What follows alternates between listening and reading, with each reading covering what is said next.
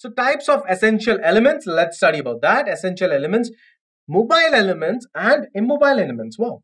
So essential elements can be classified into mobile elements and the immobile elements. Let's see. Yes, these are the mobile nutrients: nitrogen, phosphorus, potassium, magnesium. Immobile, calcium and sulfur. Once more, NPK and magnesium, and here calcium and sulfur. Calcium and sulfur immobile. Well, let me show you. You might have experienced this. When there's something left, when there is something left there's some food left, you know what, and you're very hungry, your mom will give it to you. Your parents will offer it to you, right? Something similar happens in the plants. Plants also share when they are deficient. Let me show you what happens. You see the old leaf? See the new leaf? Okay. Now what happens? Nutrients from the older leaves are broken down and transported to the younger leaves because these leaves need to grow. Okay. So this happens in the plants also. Clear? That means I'm talking about the mobile elements. Let's see. Nitrogen, phosphorus, potassium, magnesium, NPK and Mg. So nitrogen, phosphorus, potassium and magnesium, these are mobile elements. So older leaves exhibit the deficiency symptoms. Okay. So older leaves will show the deficiency symptoms because yes, these elements are moving from the older leaves to the newer leaves. So older leaves will be deficient in, will have lower amounts of these elements. So of course they will show up the deficiency symptoms. And this is how it looks. See, yellowing of the leaves. These are the older leaves. But you see, it's sacrificing rather. It's giving its own these elements that it can use, the older leaves would have used, to the newer leaves. That's amazing. Plants. Okay. Talking about the immobile elements, elements which do not move, elements cannot be mobilized, structural part of the leaf. What are they? Yes, we just talked about it. So these are the elements which would not move and they are calcium and sulfur. Fine. Younger leaves exhibit deficiency symptoms. Okay. If there is lower amount of calcium and sulfur, so these elements would not move from the older leaves to the newer leaves. So younger leaves will exhibit deficiency symptoms, but the older leaves will have it. You see, these are the younger leaves. Older leaves are quite lush green, but the newer ones, they have yellowing. They show yellowing of the leaves. Fine. So remember, calcium and sulfur, they're immobile elements. Questions can be asked. So please be very careful about this. Let me talk about this deficiency symptoms.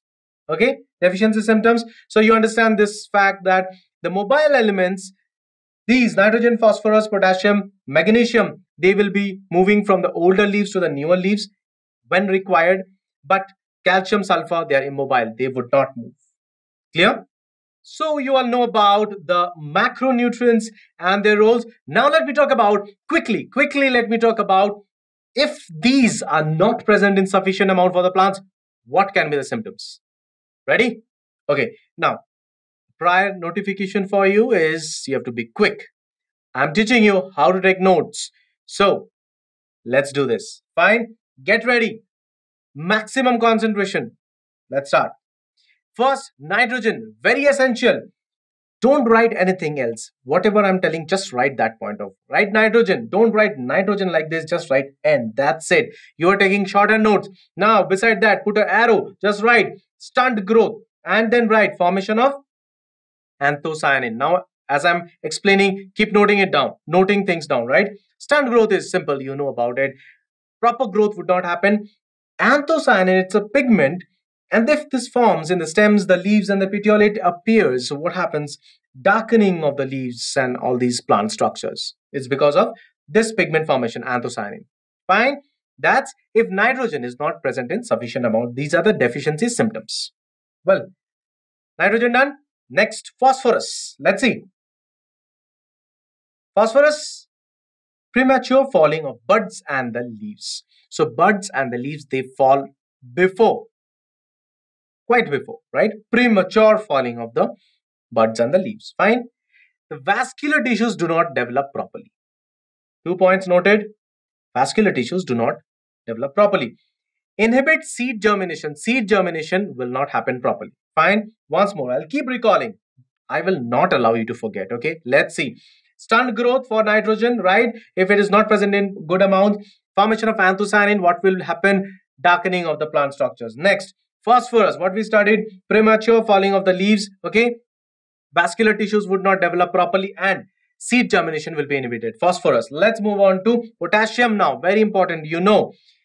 Loss of apical dominance. Now, what's apical dominance? Apical dominance you will study later on when I'm talking about the plant hormones. But right now, the brief account is apical dominance, the apex tries to grow more.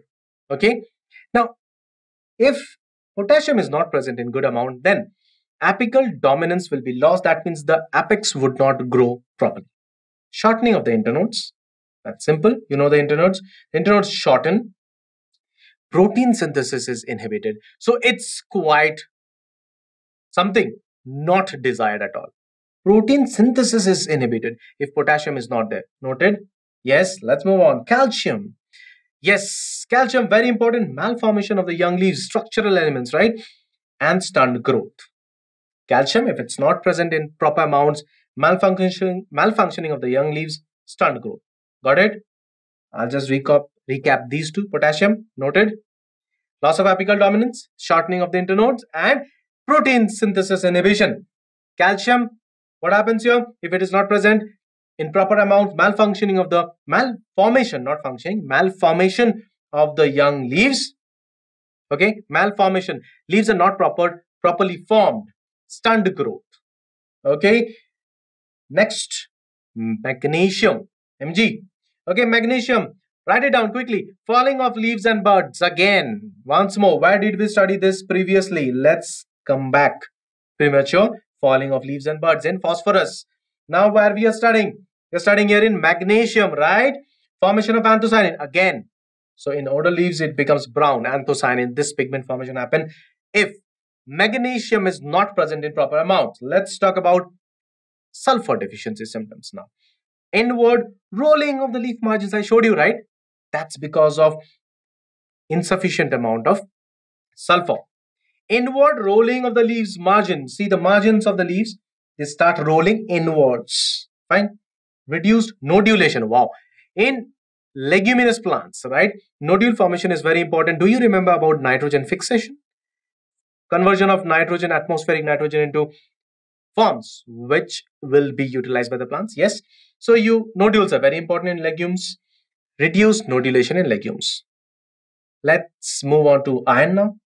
Wow, see how important iron is. Inhibition of respiration, disintegration of the chloroplast. It's like absolutely not desired. Iron should be present. In fact, for us also, it's very important, right? So inhibition of respiration and disintegration of chloroplast. Got this? Noted? You're taking notes, right? Fine? Great. Let's move on. Manganese now. Manganese. Gray spots on the leaves. That's it. Questions are asked based on this. So don't just there are many other symptoms, but these are major. Questions based on this is asked. So focus here. Fine? Well, gray spots on leaves. Zinc. This is important.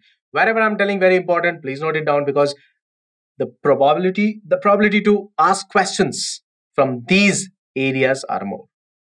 So, noted. Zinc, shortened internodes and the leaves.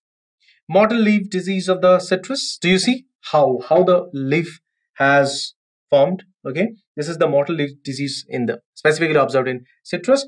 Chiral disease of the rice. Do you see the yellowing of the leaves of disease of the rice? Right, rice plant.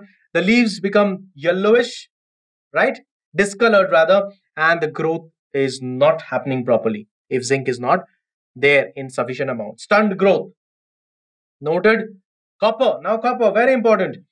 Again, premature falling of leaves and buds. Dieback of citrus. Do you see what has happened? Do you see the leaves? It has become brown, curled and dried. Fine. Dieback of the citrus. Reclamation. Disease of cereals and legumes. This is mostly observed in case of the cereals and legumes. Okay. See these areas. Do you see yellowing of the leaves? Yes. This happens because of insufficient amount of copper. Okay. Also, seed setting does not happen properly if Copper is not present. Well, let's move on. Boron, again very important. Decreased nodulation in legumes. Stem and root tips, they die. Flowers are not formed. Quite not so desired thing for the plants, right? Boron, see, flowers are not formed if boron is not present in sufficient amount. Stems and root tips, they die off. Decreased nodulation in case of the legumes. What about molybdenum? It is also important. Stunned growth and whiptail of cauliflower. You know, whiptail, see what's happening? The surface area for the leaves reduces. These edges, you see, they've curled a bit, correct? And see browning of these portions, the leaves, right? That's a whiptail of cauliflower. Happens because of insufficient amount of molybdenum. Fine. Chlorine, again very important, note it down. Stunned growth, swollen root tips, and bronze color in leaves.